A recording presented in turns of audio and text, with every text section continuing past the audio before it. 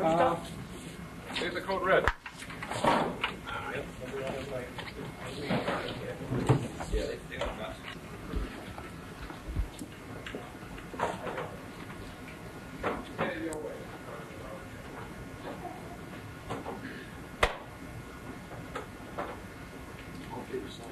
I've been here early, it's been following around all day long. That's cool. Hold on a second.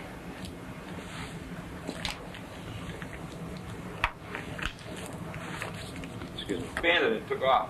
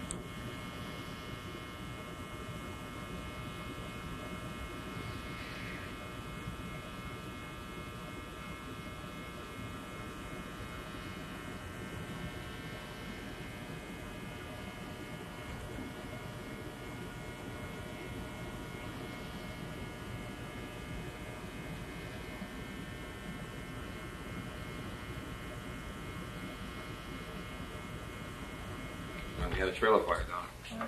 It's been kind of one of those days.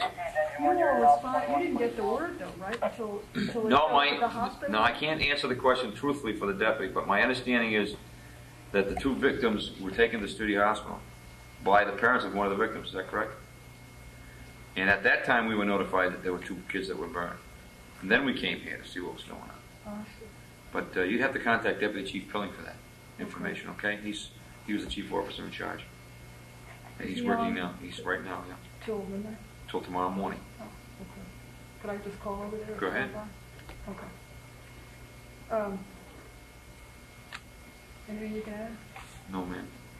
I wish I could, but I can't. Yeah. What's in duplicating fluid? Alcohol? Yeah, some sort of alcohol. Is it for like a mimeograph machine? Yeah, I believe that's, what the technical makeup of it is, I'm not sure.